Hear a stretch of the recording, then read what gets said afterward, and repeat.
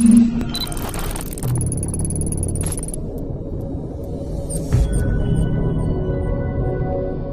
everyone, what's up? It's Nick here, and in today's video I'm going to show you guys how to make a background like this background that you're seeing in front of me inside of Adobe Photoshop. Now, as you guys can probably already tell, that is an awesome background. So today I'm going to show you guys how you can go ahead and make a background like this, which looks like it has sort of a cardboard background with some little paper things in the background with text that looks like this and sort of a embedded ink blot like this right here. Now, I'd have to say my inspiration for learning how to design this was from a video I was watching from Tinkernutremix, which basically what he was showing how to do is how to make his logo intro inside of Adobe After Effects.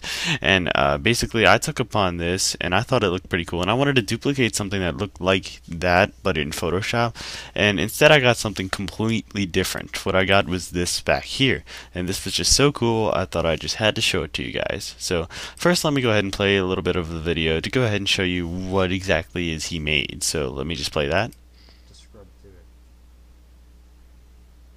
That's what the entire and that's pretty much what he made. That was pretty much how his intro went along. And well, basically I tried to duplicate the sort of effect like halfway through it where it was like fading in.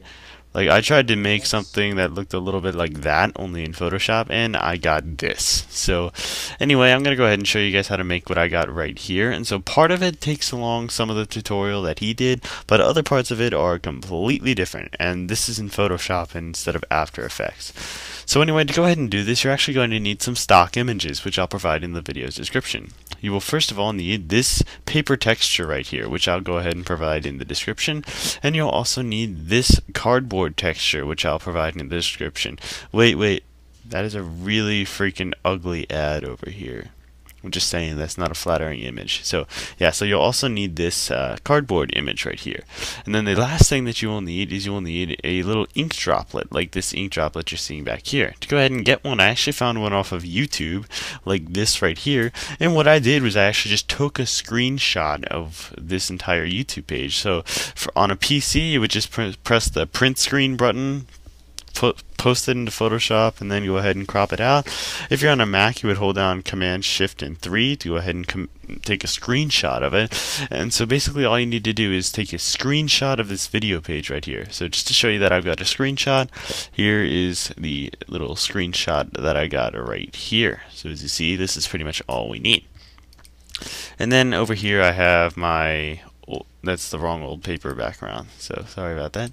So over here we have my little paper background right here, and then here I have my cardboard background. So anyway, let's go ahead and get started with the video. So anyway, first we go and open up Photoshop. So here I have Photoshop open, and here is what my finished product officially looked like. So now what I'm going to do is I'm going to take the cardboard background and I'm going to drag it into Photoshop, and we're going to start out with just this blank cardboard background. I'm going to unlock the layer for you guys just so we can go ahead and do that right here. Oh, and P.S. I might have to go ahead and just reference back to the image which I did to show you guys what I did, because I'm having kind of an off day, guys. I slammed my finger in a door.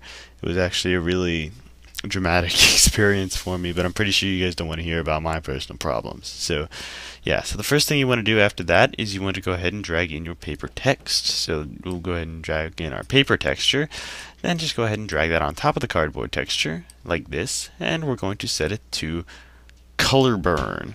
Once that's there, we're going to go here and we're going to change our opacity down so it looks a little something like this. So you get sort of the, you know, burned in background. Like you see right here, it's a burned in background, and here is a burned in background as well. I think this had a little less opacity than this did, but we're going to pretty much go ahead and let it slide. Now the next thing we're going to do is we're going to create our text so we can pretty much figure out where we're going to put our ink droplet. So we're going to create a new layer, and we're going to grab our text tool, and I'm actually using the font Chalk Duster. I really don't know where I got this font or if it came on my computer or whatever, so pretty much if you guys are looking for the font I'm using, just go on a font website and look up Chalk Duster, or just look for Chalk Duster, because I really don't remember how I got this font. So I'm just going to type in my text, so A11021085. I did that all with my index finger, so I didn't have to hurt my hurt finger.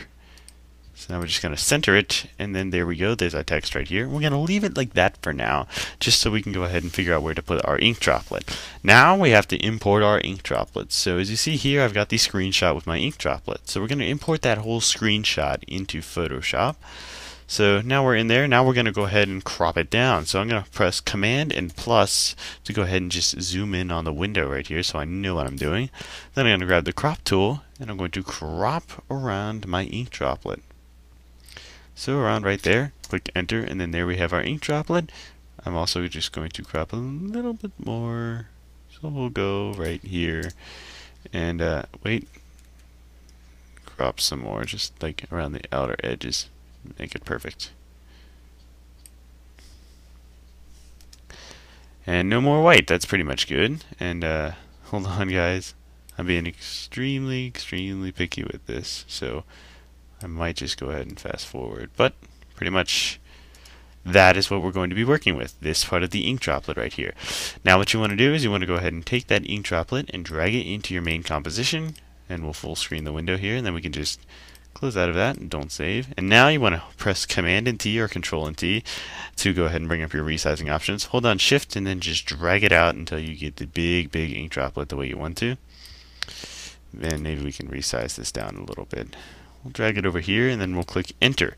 And now then, as you notice, we have our resized ink droplet. So now we have to get rid of the black background of it. So to go ahead and do that, we're actually going to go over here and we're going to press the little eyes to hide all the other layers. And then we're going to go up here to select, make sure we're selected on the layer with the ink droplet. Go to select, go to color range, then make sure you set on image, and then just click the black background, then just go ahead and click OK, and it should select the black background here. As you notice, we can click and drag, and then there's just our ink droplet. So then you just want to click the delete key, and then bam, we've gone ahead and keyed out our black. So now we can go ahead and just show everything else here. And now we're just going to reposition our thing to wherever we want to. And so now I'm just going to reference this back here. So I set it to overlay instead of color burn. So you want to go here to the ink droplet and you want to set it to overlay like this. And then as you notice, it's completely overlaying over everything. So now you just want to go ahead and drag the text, actually, not the text. We'll drag the text to the top, and you want to set the text to overlay as well. And then we can go to blending options on the text and add just a little white stroke on it. And we're going to click OK. And now we're just going to go ahead here and lower the opacity. And keep lowering the opacity some more. And then pretty much that's it right there. That's pretty good right here. Now, as you notice, it looks pretty much the same. But to go ahead and make the ink droplet look a little better, I'm going to go ahead and I'm going to hide the text layer. I'm going to go back to the layer with the thing on it. And I'm going to add in a layer mask. And I'm going to grab my eraser tool. And I'm going to just start erasing some of it, so we just have a clean, smooth edge like that. Now I'm just gonna show my text again, and bam, there we go. As you notice, now we have a cardboard background that looks completely amazing, and we have a little burned in ink droplet like this. So then all you have to do is go to File, Save As. I'll save it as Texture 2, and typing with my hurt finger really hurts. So just want to let you guys know. I'm going to click OK on that. Wait for my little thingy to load up. And then as you notice, here we go. That's what we made. As you guys notice, it's a really awesome looking cardboard burn-in background, and it looks just completely amazing, and I thought it was awesome. So yeah, so that's how you guys go ahead and do it. I will leave the links to everything I talked about in the video's description. So I will leave the link to the how to make a Tinkernut logo intro, just because that was my inspiration for this. Even though my final result turned out nothing like this, I just want to say this was my inspiration. I'll leave a link to the ink drops inside matrix time freeze video, so you can just go ahead and screenshot this and then do your cropping. And I'll leave a link to these two texture images, because these are actually the most important parts of the image. So I'll leave a link to all of these in the description. And basically that's it. So thanks for watching my video, guys. And quick, I just want to show you comparison. Here's my first one. Here's the new one. Here's the first one. Here's the new one. So yeah, so anyway, thanks for watching the video, guys. I hope you guys enjoyed this video, and I will see you guys in the next video. Later.